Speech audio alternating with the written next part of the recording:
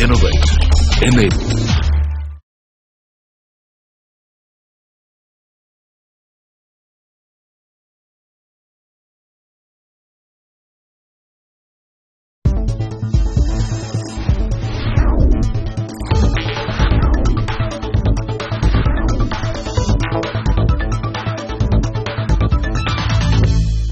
Welcome to this edition of JITO, that's Jain International Trade Organization Summit.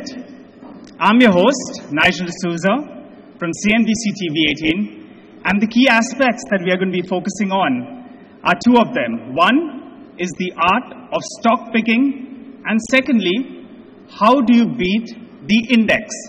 By the index, you could mean the Nifty, the Sensex, the Nifty Bank as well. Couple of things which I have learnt in this market is you always have your booms and busts. And although you may have people telling you this time is different, it is never different. It is the same story. The players are different. So it could be boom 1, boom 2, boom 3, but the actors are different every time. Because people who lost money last time have learnt a lesson or possibly moved out of the markets. It's the new breed which takes the market up. Then a couple of other things people generally ask, everyone has to develop their own individual style. What works for me need not work for any of you.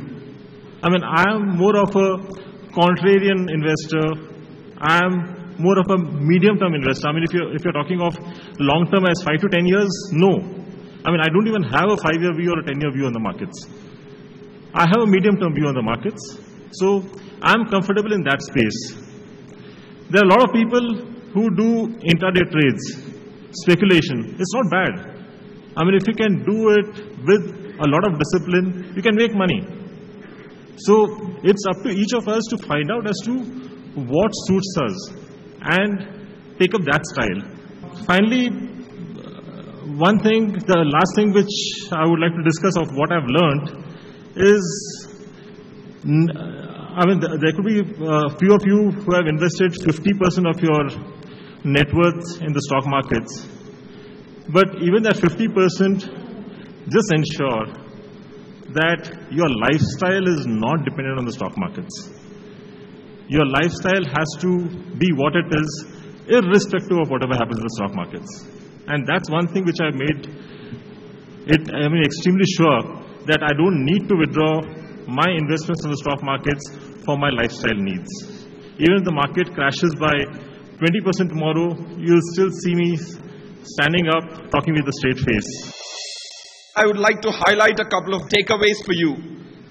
Point 1, like Amresh ji said, there are several market conditions which you go through since the market has emerged significantly from where it was 30 years ago. So 30 सालों में जो आज हमें सीख मिली है, उससे हमें क्या निष्कर्ष निकालना चाहिए? हमें कुछ ना कुछ सीख निकालनी चाहिए और पिछली पास्ट में से हम ऐसी चीजें करें ताकि वही का वही धोखा हम वापस ना खाएं. So in that context, let me introduce to you one specific instrument which might or might not have come to your attention. So LEAP is an instrument which was introduced in February 2008 by NSE, National Stock Exchange ने इसको introduce किया था. ये करता क्या है? ये आपकी जान को जैसे प्रोटेक्ट होते हैं, हम इंश्योरेंस लेते हैं, हम अपनी गाड़ियों पे इंश्योरेंस लेते हैं, फैक्ट्रियों पे इंश्योरेंस लेते हैं, जान पे इंश्योरेंस लेते हैं, वैसे के वैसे इंडेक्स को अगर बीट करना है तो इंडेक्स पे अगर इंश्योरेंस मिल सके 3 सालों का, इसका क्या मायने है? ये मायने है कि अगर मार्केट आधी हो जाती है तो एनएससी के द्वारा आपको एक इंश्योरेंस मिल चुका है कि जितनी भी गिरावट आती है उतने का मुआवजा, उतने का कॉम्पनसेशन आपको अगर मिल सके. और ये ऐसी यूनिक इंश्योरेंस पॉलिसी इंडिया में 10 सालों से हो, इसका प्रयोग करना ना करना is a matter of choice. It should not be a matter of ignorance in my opinion. अब दूसरा सवाल, the obvious question which the subsequent one would be to से यार खर्चा कितना? अगर पैसा बहुत ज्यादा खर्च हो तो यार रिस्क खुद ही ले लें. इतने पैसे अगर जेब से चले गए तो यार रिस्क लेने में बेहतरी होगी. तो आपको ये, this will be a very surprising number that you can protect your portfolio at least on Nifty at a cost of 2% a year. Risk आपका वेरिएबल है, आप निर्णय लेंगे कि रिस्क क्या लिया जाएगा.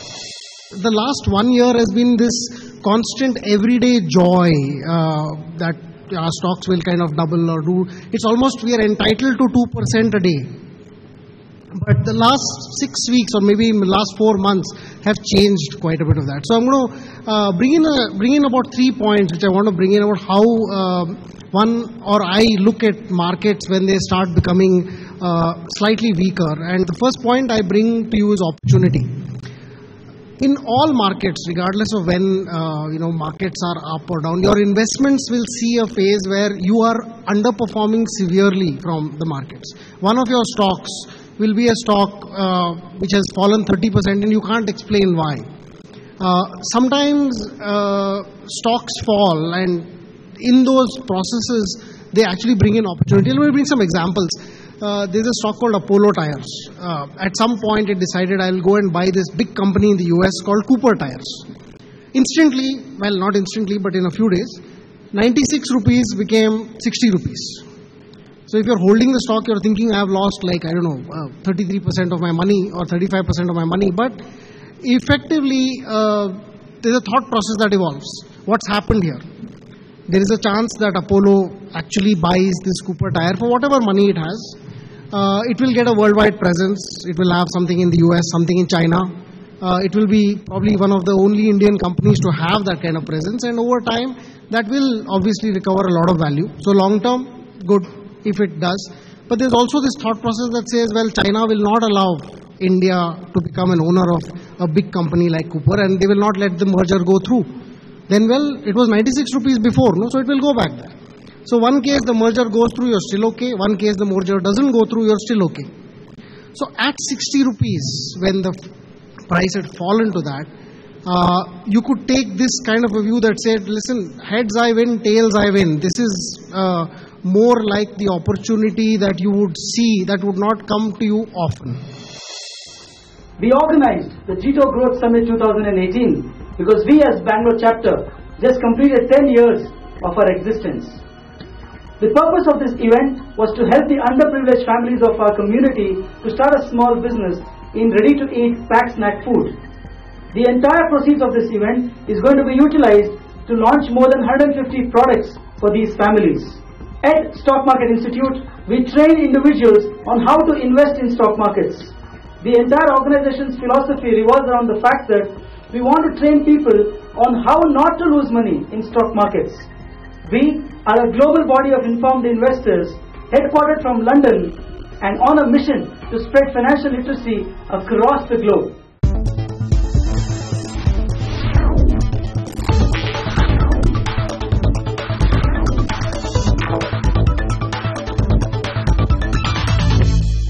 Okay, all right. I hope all of you all have got a good amount of knowledge, but now we'll have the fun part. We'll do a small discussion with our three panelists, and then we'll open up the floor to questions from all of you. Deepak, we're focusing on two things. One is the art to beat the index, and second is when you're looking at a particular stock, how do you identify something that will give potential? So how do you beat the index first? I was looking at your Twitter account just now, some of your contra calls as well. Tell us, how do you beat the index? In India, our indexes are not very well constructed. So if you have the Nifty, it is very strong on oil and gas, on banks, on IT, and on metals. Very, very basic concepts, but not so many manufacturers in there. Not so much of the consumer space that's quite in there. So if your industry that you're looking at grows at a much higher pace than any of these, and many of these are growing, oil and gas and so on, you'll find that your stocks will consistently beat the index over long periods of time. As much as, let's say, a mainstream index like the Nifty is, which is only 50 stocks, I think India has to mature into looking at larger and wider indexes like the Nifty 500 and so on, And that's when I think beating the index will become important. So first choice is choose whether you want to beat the index or actually remove risk, because there are two different approaches to it. And if you're looking to beat the index, choose stocks and sectors that are likely to do much better than the index stocks and sectors that currently exist. All right, let's take that point forward then. Firoz, if the index is down 20% and you have stocks that are down 10%, would you consider that beating the index? You know, I'm sure you'll be looking at inflation and other aspects as well. So take us through, how do you look at the index? What is your definition of beating the index? Keeping in mind, there's something like an inflation somewhere. When you're looking at beating the index can be minus 20 like Nigel said, and you have fallen 10, so you've beaten the index by 10%. So we see it as two. One, the beneficial part is, when you've beaten the index on the downside, you have stored value. You have stored value for the future. So that's one good advantage. Right? Because if you've beaten it, someday when the Nifty reverses, you have an extra 10% to make. So there, patience becomes the key element. Second, which Nigel said, inflation. Now what am I trying to say? If inflation becomes the first thing to beat, my objective would be to beat inflation, not to beat the index, if you ask me personally. So when you form your objectives, beating an index, because there are 19 indices, whom all will I beat? I would beat and make sure that the power of money is restored. So that's how I would form my objectives, to devise a strategy to beat that. Okay, valid point then, Firoz. Amrish, coming to you then. What are the factors you look at when you're trying to identify a stock? When the going is good, everyone performs. Even the donkey runs.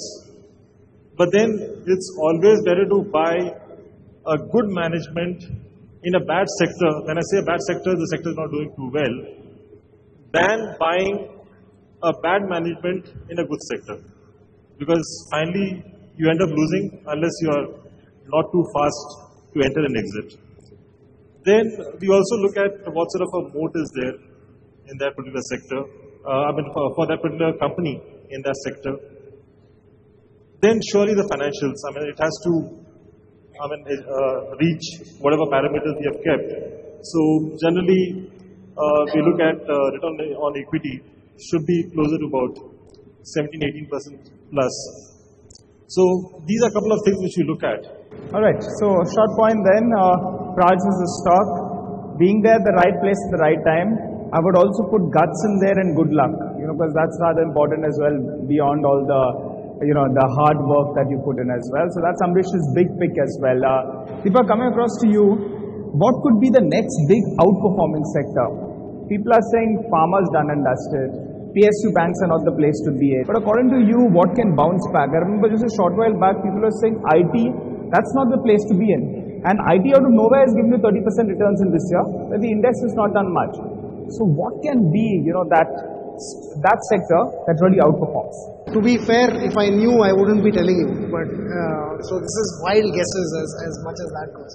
So I think from one angle, if you look at where the results are and how things have shaped up, your mid-cap IT space seems to be where a lot of the action seems to have happened, both from an earnings growth perspective, plus 68 rupees 30 paisa, and they don't hedge their exposures much. So there is potential that this space, especially where a company has built a certain amount of IP in a space, because if you go to a customer and say, listen, whatever you want, I'll do.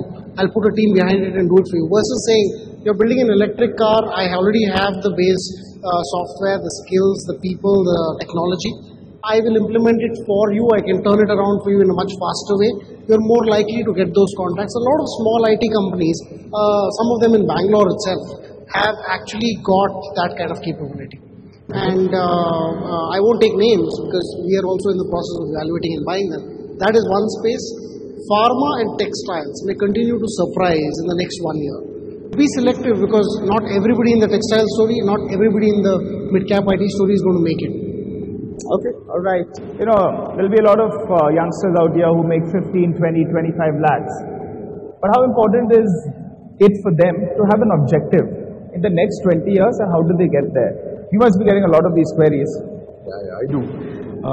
I think as far as what Nigel's point is very important to understand the basic principle. If you've got a transaction right, you will make money. If you get your strategy right, you will create wealth. That's clear. I can give you a transaction which can make you money in this forum. That will be party money. You will probably be able to party for a year. But if you got your strategy right, then you're going to party and change the wealth status for long periods of time. All right. Then, Amrish, coming across to you, the big contrarian call that you would have taken, or you could advise, people that this could be the big contrarian call that you're looking at. I ask you this because in your introductory speech, you were talking about that. Generally, most of the calls which I take are contrarian calls because that's the way I'm made. So, what could be the contrarian call that you're looking at? The recent contrarian call I can talk about since it's already played out. It was HEG, Hindustan Electrographite, and that followed from my sort of a pick in the metal space, in the steel space. But then currently, I would say a contra bet or a contra call could in fact be in the PSU banking space. And this is a bold call which I'm taking when everyone is quite negative on this space. One thing is for sure, at the end of the day, we are talking of the Indian banks and the PSU space that they will never close down. The government cannot afford to let the PSU banks shut down, even one of them. Okay, all right. We're going to throw the floor open to some questions now. All right, sir, please, you go ahead and ask me questions. Most of the pharma stocks are beaten down. Yeah. And in view of Modi's plan to bring in health insurance, do you think even good companies will improve over the years? Or in general, good pharma companies are likely to improve over the years? I think health insurance per se is not going to change. Most of the pharma stocks, depending on which one you look at, they will have a part that is India-based, domestic, and there will be a part that is non. Sun Pharma itself has a significant part that is India, but an even higher part that is outside of India. Let's say that for whatever reason, something in India drops, you will find that the story will be very different from outside India. If Halol, the plant in Halol gets FDA approval, it will overshadow anything that happens inside of India. It's similar to Tata Motors. The Jaguar Land Rover story is so big now, you could triple India commercial vehicle sales and it won't make any difference because that JLR can fall 10% and offset all of that. So the story is not essentially based on only the domestic or only the foreign player, but in general, common health insurance will actually improve things for domestic pharma. I heard people saying that stock market is a gambling world. Is it correct? Is stock market gambling? Stock market is not at all gambling. Why is it that some people say it is gambling? Is because they didn't get their fundamental right. Why is it not gambling? Think about it. Whom are we buying the shares of? Large corporates of India? Partnering with the large corporates of India, how could it be gambling? अपना business चलाओ, तो फिर वो भी gambling हो गया. Equity is nothing but partnering with the cream a la cream of this country. Why is it termed as gambling? Is because they don't want to buy ownership. They want to buy the price. आप आज खरीदें, कल बेच दें, तो आपने business नहीं खरीदा, उसका उतार चढ़ाव खरीदा. So actually you're right. I was analyzing the data of the broking outfit which we run. 22% of traders come and go away every year. So trader attrition is 22%. मतलब 4 साल में पूरे क्लाइंट ही चले जाएं, क्योंकि उनकी ट्रेडिंग में उतार चढ़ाव में उनको they couldn't handle it and they left. जब वो बाहर जाएंगे, ये तो नहीं कहेंगे कि बहुत अच्छी मार्केट थी, नाराज होके जाएंगे, because trading is something which can be a part of your strategy. It can't be full strategy. So point one, it is not gambling. Why is it not gambling? Partnering with the largest corporates, Infosys, the L&Ts, the HDFC banks, it can't be gambling. If you partner with your friend in a restaurant, would you call it gambling? Okay, all right. So I think on that note, we'll have to wind down. It's been a pleasure interacting with all of you all. You can interact with me and all our panelists right after this. For the time being, we'll wrap up on this edition. Thank you so much, Bangalore, for having us.